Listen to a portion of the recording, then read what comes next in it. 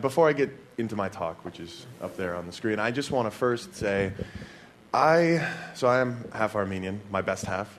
I was American-born, and my first trip to Armenia was actually just this past winter. I spent 3 months here as a Kiva fellow, volunteering here in Armenia. It was a lot of fun, but aside from all the fun that I got out of it, I came back with a lot of inspiration. I came back thinking, there is something here in this country that needs to be shared, not just among my fellow Armenians, but among the world. And I kept meeting people, many of whom you'll see today. I kept meeting these people, and I kept thinking, why aren't they on a stage here in front of you next to a big TED logo?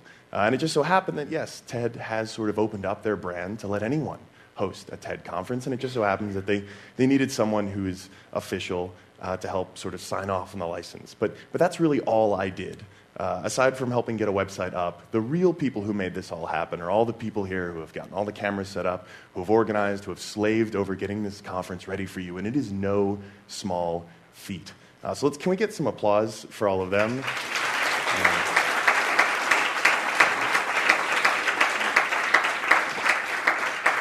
And I'm very, very, very proud to say that this is the first TEDx in the Caucasus, and I know there are a lot more great things. Yeah, we can applaud for that too. Oh yeah. And there is something really special about the ideals of this conference, and I hope that you all can get a lot out of this, because I knew once I got to spend time with a lot of the fantastic Armenians here, I knew that this is something that Armenia needed, and I'm just so happy to see this all come to fruition, and come to fruition so wonderfully. So let's have a great day. And now to bring it down a notch, here's my talk. So hi, I'm Alexis. This is sort of a follow-up to the aforementioned TED Talk that I gave a little while back, which was about a website that I co-founded with Steve Huffman called Reddit. But it was actually about a whale named Mr. Splashy Pants. I won't belabor you with the details of that talk, only to say that it was a very short talk about a very funny story about a whale. But it was really about social media. Now, a reasonable question for you to be asking yourself right now is, what are social media? Well, quite simply, it's an opportunity for us to create and share content online.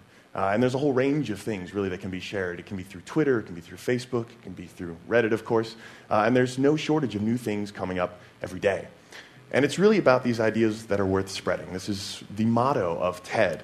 But what social media enables us all to do, really remarkably, is share ideas. Now, some of these are extremely important ideas. These are ideas that have evidence that can be shared and ought to be shared as quickly and as broadly as possible. These are other things. There are other things that are much less important and much more absurd that is just as easily shared. Furthermore, there are things that are corporate, that are branding, that are marketing, and those also have a place in this world. There are other things that are extremely personal and extremely heartfelt, and that also live in this ecosystem. But the reality is, online, all of these things are created equal. And so for every piece of important information that needs to be shared, there's a piece of misinformation or disinformation that is also trying to be shared. And it's this ruthless battleground where ideas can hopefully triumph that are great. And we're all here with this theme of beyond borders. And this actually applies in a lot of ways to social media and to the internet, but really starts here with the borders of our own minds, of our own brains, where all of these great ideas that we're all coming up with are born. Whether or not they leave is the real question. And so long as we live in a place where we have access to an open and free internet, the traditional borders that define countries are much, much less important, so long as we can get those ideas out into a global world. This is the internet. This is your blank canvas. You can cut off a piece of the internet and create whatever you want with it. And that is how I hope you look at this. See it as an opportunity and accept the fact that all of these ideas are all fighting for the same attention. But so long as there is a degree of net neutrality, there's an ability for us all to have our voice. Now, how do you do this? You want to invite serendipity. Now, how does one invite serendipity? Now, there are probably a few ways to do this, but the best way is explained with a story. This is a show, very popular, comedy show, that's about satirizing sort of right-wing punditry in the U.S. The host is a man named Stephen Colbert, and he does a fantastic job enabling his online following. He does a fantastic job with social media. He talks about all these tools regularly. He talks about his fans as the Colbert Nation, and they do all kinds of silly things on his behalf. These are not fans of the Colbert Nation. These are actually Tea Party ralliers who are out in D.C. recently on the anniversary of the Martin Luther King I Have a Dream speech at the very same location.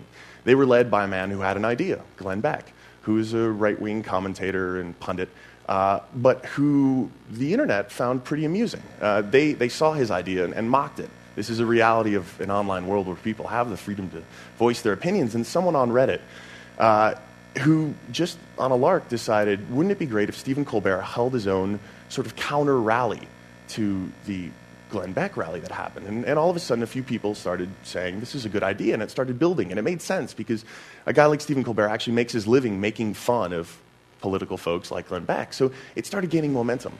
They created a website, Restoring Truthiness. They wanted people to sort of get behind this idea of having this rally, making it really happen. And it actually got his attention. He started talking about it on the show. He mentioned the fact that the site was created. He mentioned the fact the Facebook group was created, and it started snowballing. And once Reddit got intrigued by this idea, they started going a step further. They thought, how can we really convince him that we want him to hold this rally in Washington, D.C.? Rallies are a lot of fun, but they're a lot of work to organize. So it dawned on someone that he's on the board of a nonprofit called Donors Choose. It's a fantastic not-for-profit in the U.S. that basically says most teachers in poor districts have to pay out of pocket for their own school supplies. And this gives you an opportunity as a donor to, say, give $25 to help a student cover the cost of his or her classroom expenses. Now, given that we are the United States is the richest country in the history of the world, it is kind of sad that teachers have to do this, but it's a fantastic not-for-profit that's been able to allow classrooms like Mr. T's. I don't know if you can read this, but if you wouldn't give money to Mr. T's classroom, there's probably something wrong with you. It gives an opportunity for people to get this money to the people who need it. And so Reddit decided to create their own fundraiser page. Very simple procedure. They said, let's create this fundraiser page and let's beat the person who's generated the most funds so far. That was U.S. Secretary of State Hillary Clinton. Now, she had done a fantastic job raising nearly $30,000. And so Reddit said, we can beat this. We'll give ourselves a week. An anonymous donor even said, if you guys beat this in a week, I'll throw on another 1,000. Well, Reddit beat it. Reddit beat it in 8 hours. And they obliterated it. Now, yes, Reddit is awesome. This community is absurdly wonderful, but it doesn't stop there. Stephen Colbert actually reached out in an open letter to the internet. I'm not expecting you to read this, but you can find it online. He reached out with an open letter to the Reddit community saying he was so floored by their participation, and he was so impressed and he was so touched that, because they knew of his involvement and interest in this not-for-profit, that they wanted to help.